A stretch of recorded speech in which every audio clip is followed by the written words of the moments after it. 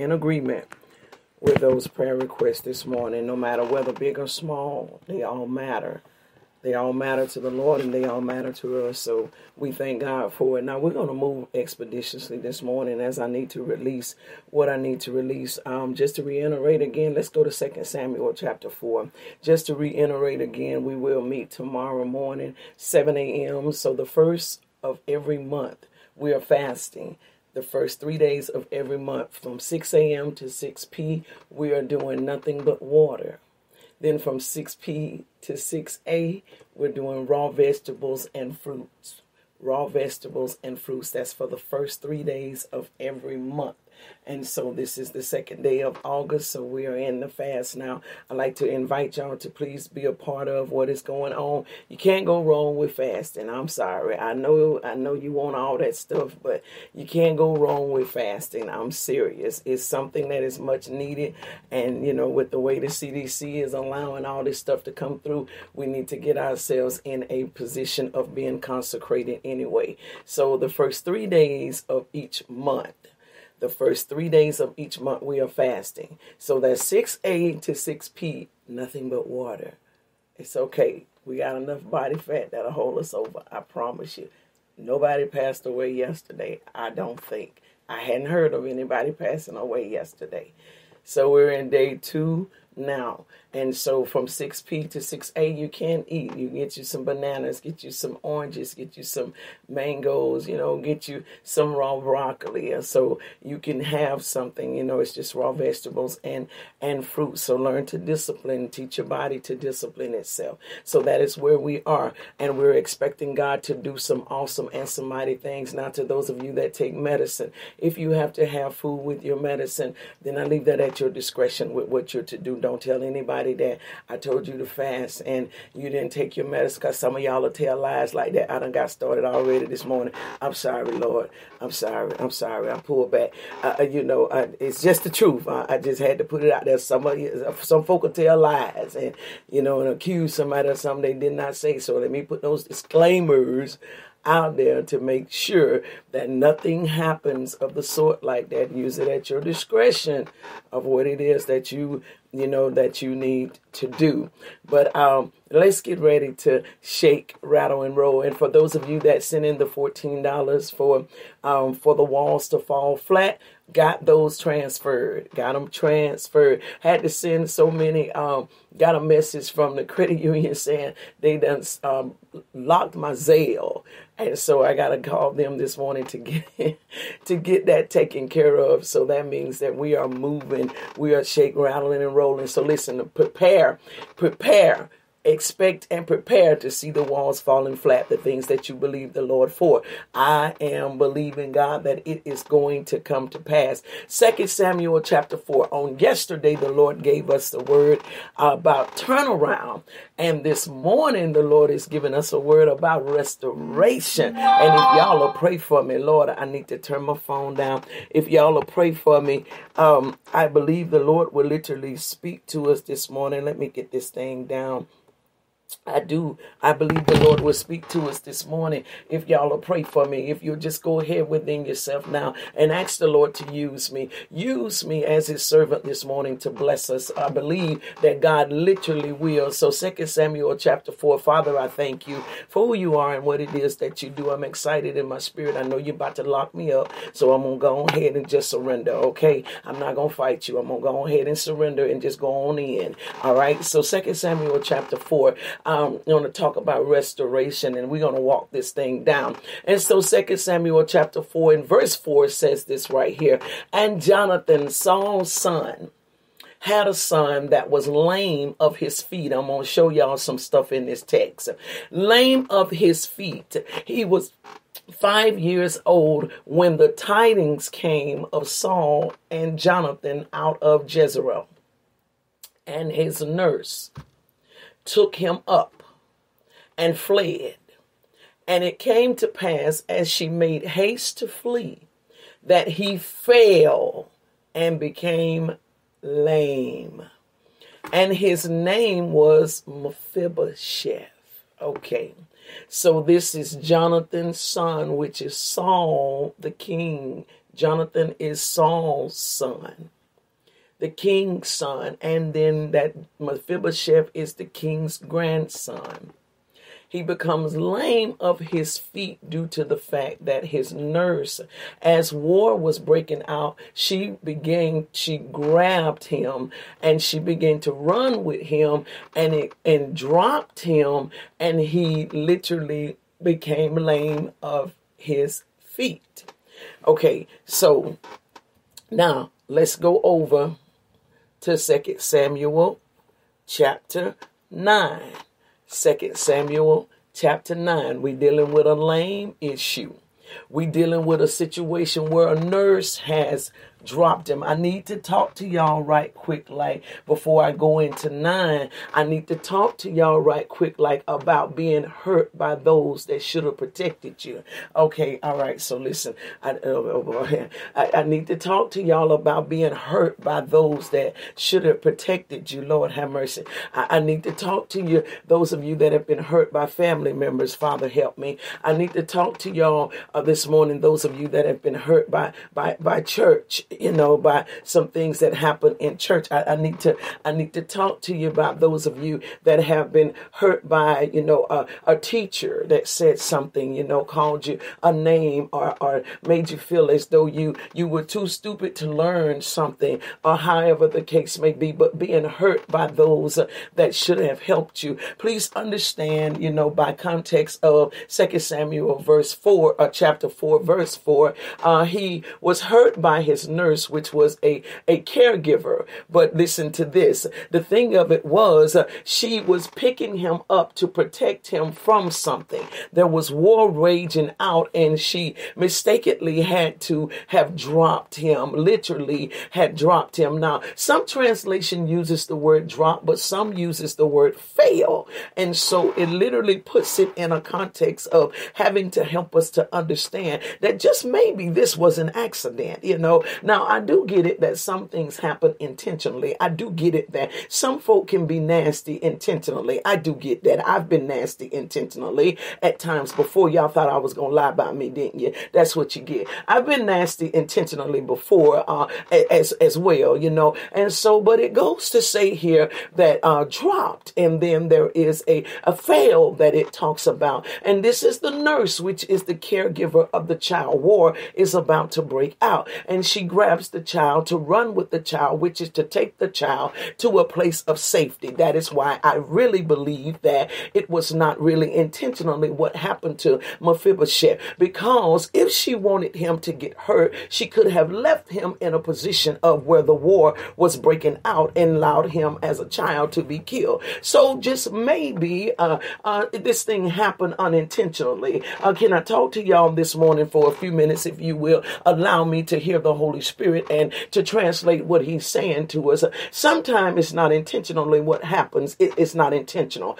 Sometimes you just get caught in the crossfire of something. It's really not intentional, but it's just the way things have happened. Now it's intentional by the enemy concerning certain things, but it's not intentional by way of how things just happen to have played out. And so he finds himself literally dropped, and the scripture goes to say that he now becomes lame.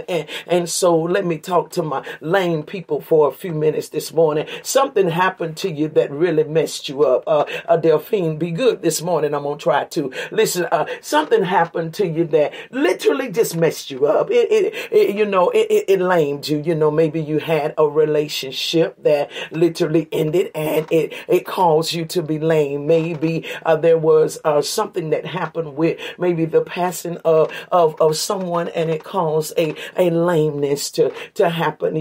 There was some type of heartbreak that caused a lameness to take place. And so Mephibosheth finds himself, he's now part of royalty. Yeah, go ahead this morning. I am. Okay, so listen, the boy finds himself, he's part of royalty. Remember, I told you his granddad was the king. So his dad literally was the prince. And so he is now an heir to a throne. But the boy finds himself himself, even though there's royalty on his life, he finds himself in a situation, God, help me, Lord Jesus. He finds himself in a circumstance as to where he's now lame. Oh, is it going to ever work out for me? Oh, God, you don't know how bad they broke my heart. You don't know how bad my heart is shattered in to a million pieces. Is it ever going to work out for me? And, oh, Lord, I thought that because this person was my daddy, this person was my mama. I didn't see this happening to me. Oh, God, how did this get like this? Just so I let you know that trouble finds itself everywhere. Okay, I don't think y'all know that, but trouble finds itself. Delphine, come on. Trouble finds itself. You got me. Hold up, Lord. Back up for a second. Trouble finds itself everywhere. Everywhere. It doesn't matter from the rich house to the poor house, from the black house to the white house. It doesn't matter. Trouble finds itself everywhere, and trouble literally can haphazardly get into a place. And so Mephibosheth now has been dropped by the nurse.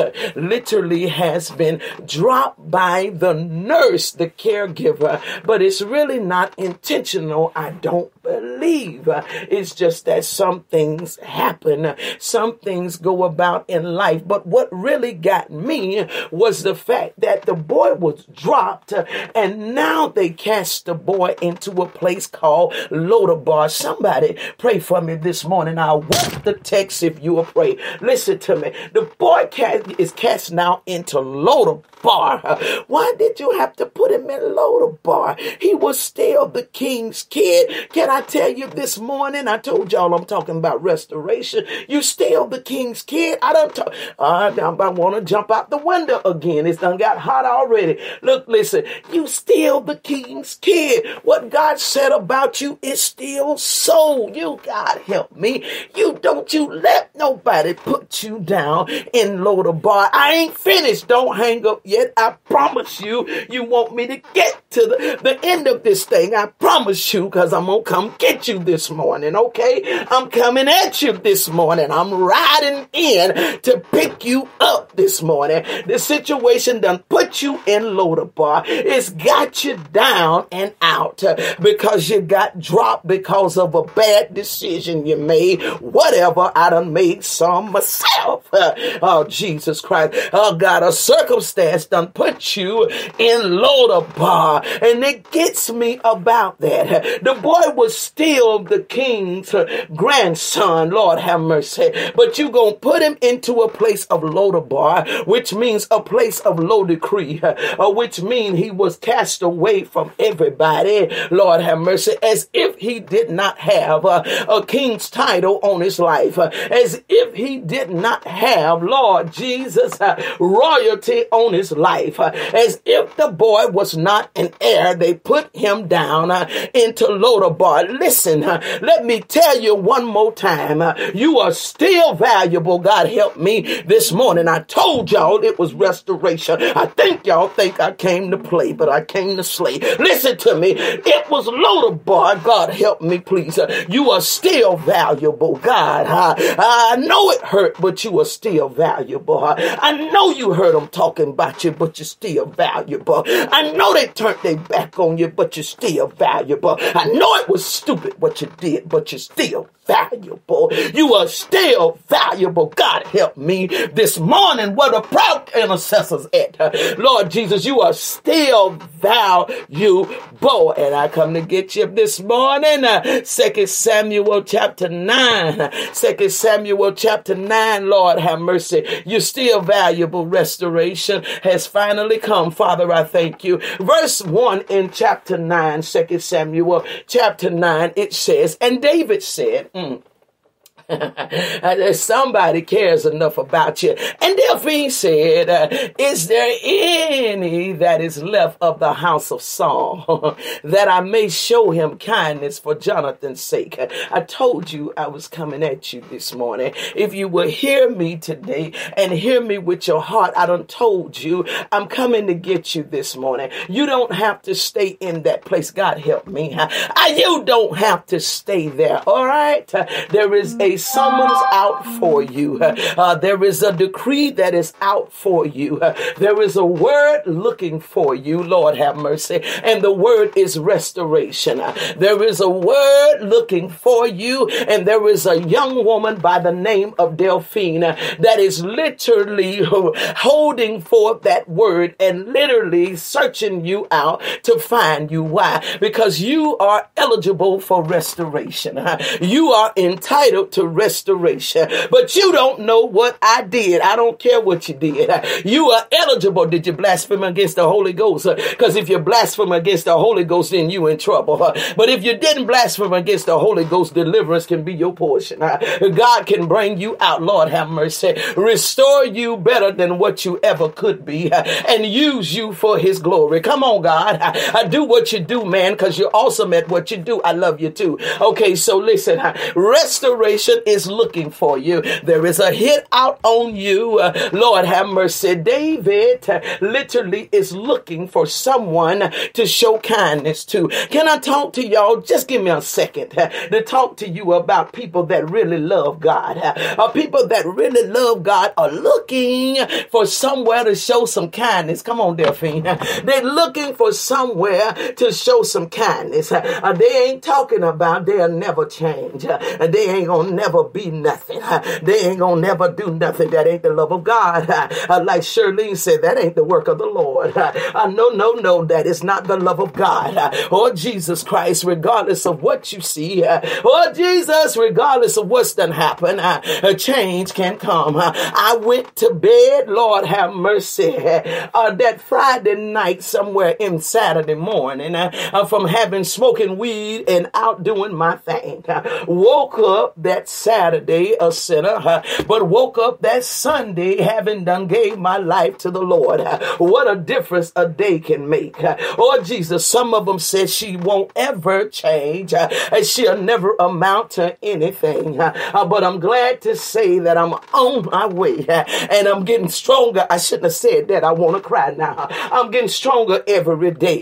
Lord have mercy. A day changed my whole life. And can I tell you, a day can change yours. I don't care what you did. I know what you did last summer. I don't care what you said. I heard about what you said. It does not matter at all because, oh God has the ability to restore. David is looking for someone to show kindness to. He said, there's got to be somebody that I can show kindness to.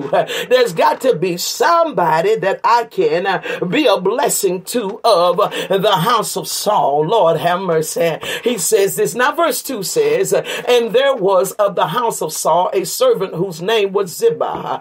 And when they had called him unto David, the king said unto him, art thou Ziba? And he said, thy servant is he. And the king said, is there not yet any of the house of Saul that I may show kindness of God unto him? I need to tell somebody the Lord has forgiven you because of the stuff that you said. The Lord has forgiven you. I just heard that in the realm of the spirit. The Lord has been forgiven you because of the stuff that you said. See, listen, let me tell you what I hear. I got to work the text, but I got to obey God because the Lord is unlocking somebody here. Listen to me. You said some stuff you shouldn't have said. You put your mouth, God help me, somewhere you shouldn't have put your mouth. But the Lord said he's forgiven you, okay? The Lord has forgiven you. All right, Lord, have mercy. The Lord has forgiven you, and there is kindness that is being shown unto you. God help me. Just go ahead with the kindness. You may not understand it, but go ahead with the kindness. See, it's hard to understand how people can be good to you when you know what you've done. But it's okay. It's okay. It's okay. It's okay. It's okay because the love of God takes precedence over all of that. And so I needed to say that for someone because I heard it. So the king is asking, is there not any left of Saul that I may show kindness of God unto him? Listen, God, listen, fix that stuff. It won't let me go. I'm trying to still read. Just go fix that stuff. Go to let them folk know you sorry. God, Lord, the Lord won't let me leave that alone. Look, just let them folk know that you sorry. God, help me. Please, what can folks say? How dare anybody act like they can't forgive unless they don't want to be forgiven? Wait a minute. Don't worry about that. Free yourself. Free yourself. Like the song say, free your mind and the rest will follow. Free your mind mind, okay? Free your mind. He says, I want to show some kindness of God unto him. And Ziba said unto the king, Jonathan has a son, but he's lame on his feet. What difference do that make? Huh? What difference do that make because he's lame? Huh? What difference do that make because he is lame? Huh? He still got a title. He still has royalty. He still is the king's grandson. So what difference does that make? There'll always be somebody to come with a but concerning things. Yeah, she did it, but whatever. I know she said she had to change, but whatever, man. Kill all of that. He said, but he's lame on his feet. And the king said, verse 4, unto him, where is he? See, the king said, I don't care. I'm trying to tell y'all about folk that love God for real. They don't care about that stuff. That stuff does not bother them at all because all have sinned and come short of the glory of God. You better understand it now. All have messed up. Lord have mercy. You don't really know God till you done had to forgive something or somebody that tore you up from the flow up. That's when the love of God really becomes real. And I understand that that is the most treacherous and painful time because everything in you doesn't want to do it. But that is the time when the light of God is showing forth greater than anything. I told y'all this restoration today. I'm running 3 days calling what the Lord is saying. First day was turn around. Today is restoration. We'll wake up tomorrow, if it be the Lord's will, to see what it said tomorrow. Oh, Jesus Christ, listen. And you don't know God until you done had to forgive something that literally could have tore you up. Literally put stains all on you. But you got to forgive. It hurt. It hurt deep. But that is when God is really big inside of your life. So David says, where is he? Where is he? I want him lame and all. Where is he? I told y'all I was coming this morning. Listen, where is he? I want him lame and all. Don't worry about the fact that he's lame. I still want him lame and all. Why? Because that boy still has royalty on him. I need to tell you this morning, I don't care what you did, you still got royalty. Royalty is still sitting there. God's love is yet there. God's hand is yet there. God's call is yet there. God's what he's chosen you to do in the earth is yet there. Okay, it's yet there. All right, it's yet there. And so I want him. David said, where is he? And Ziba said unto the king, behold, he is in the house of Mature, the son of Amuel in Lodabar. They done put him somewhere out the way. They acting like the boy has no value. But verse 5 says, and King David sent and fetched him out the house of Mature, the son of Amuel from Lodabar. I told you I was coming this morning. And Delphine, Lord have mercy, and Apostle Lee has sent and come to fetch you out of the house of Lodabar this morning. I've come to get you this morning, y'all. I've come to get you, to bring you to the table. Come to bring you back to the place where you first, God, Lord have mercy, at the cross where you first saw the light and the burdens of your heart were rolled away. I come to bring you back there because it was there by faith that you received your sight. Oh boy. And because you left happy, the enemy attacked you. Because you were moving for God, the enemy attacked you.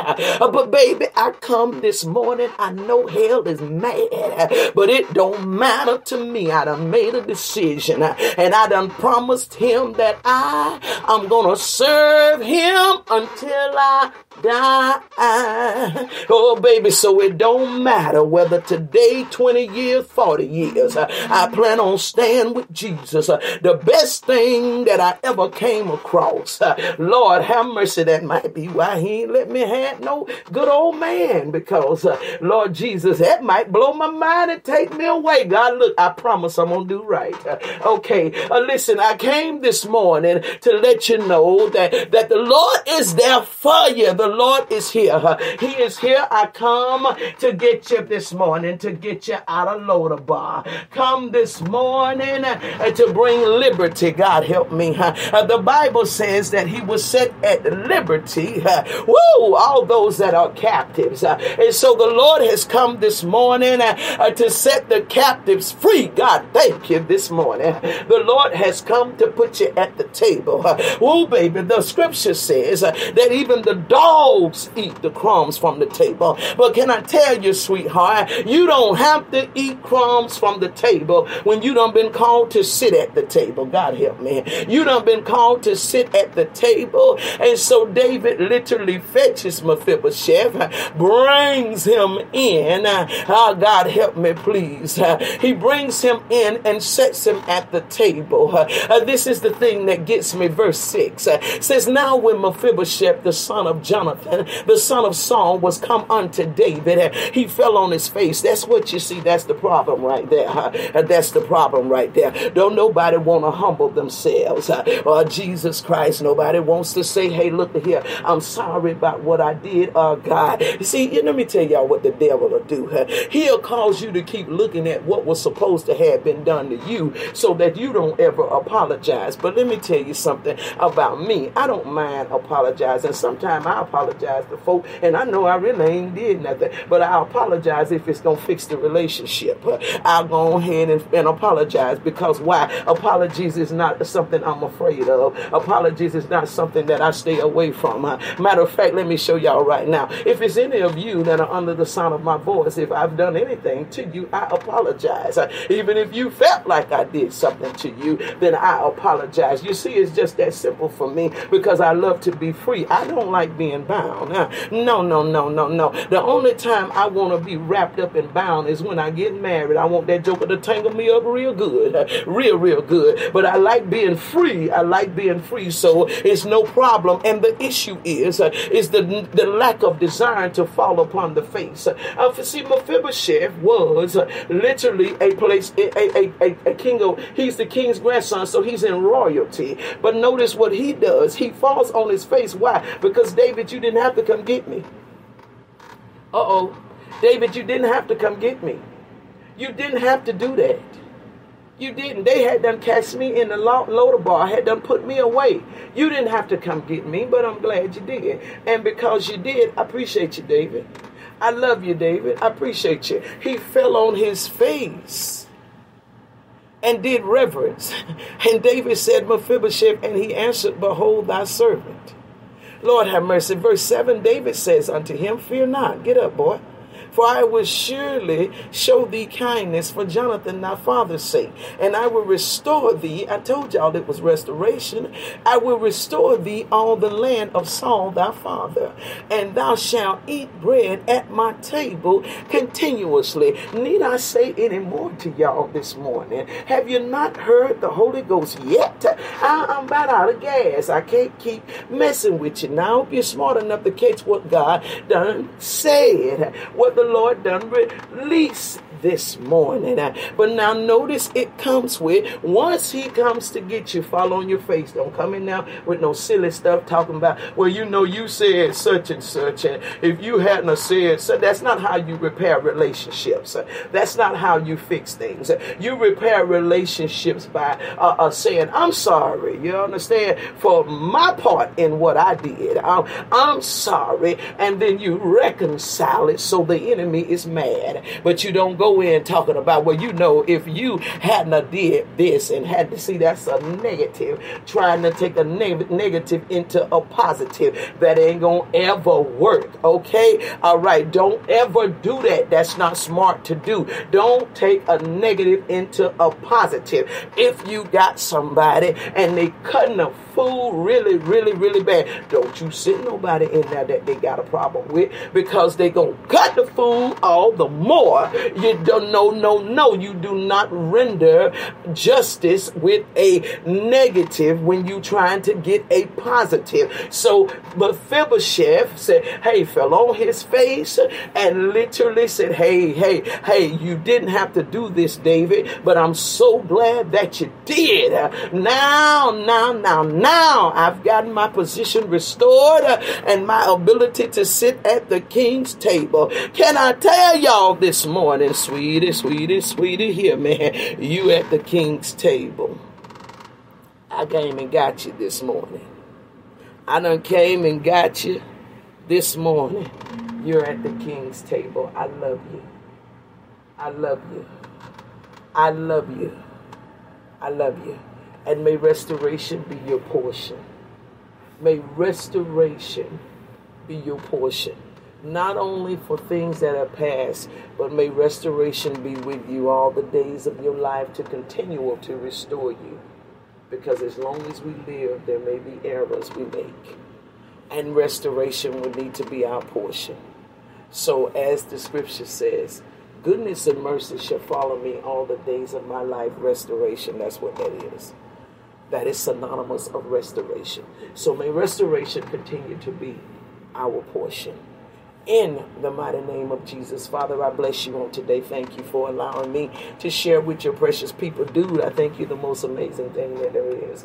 You're the most amazing entity that the earth could ever have. You are God, man. You are God, and beside thee there is no other. I love you, man. I do. I love you, and I am so grateful for what it is that you do. And may everyone under the sound of my voice experience restoration in the areas where restoration needs to come. May there be relationships restored. May there be backsliders healed, God. Literally, Father, may there be relationships between kids and parents. May there be relationships fixed between husbands and wives, and just wherever, God, between people that were friends that had some kind of mishap that took place. Let there be restoration in places, God, because the earth needs you. The earth needs you. The earth needs your love and your kindness to be shown towards us. We have all fallen into the position of Lodabar at some point in our life, and we need kindness to be shown unto us in order to restore us back to the table. So I thank you. Be God all throughout the day. Blessings be upon you all. I love you so much. I will see y'all in the morning at 7 a.m. in this same place. Walk in your turnaround and your restoration. It has been decreed over you. In Jesus' name, 7 a.m. in the morning, this same place. Have a great day. I love you.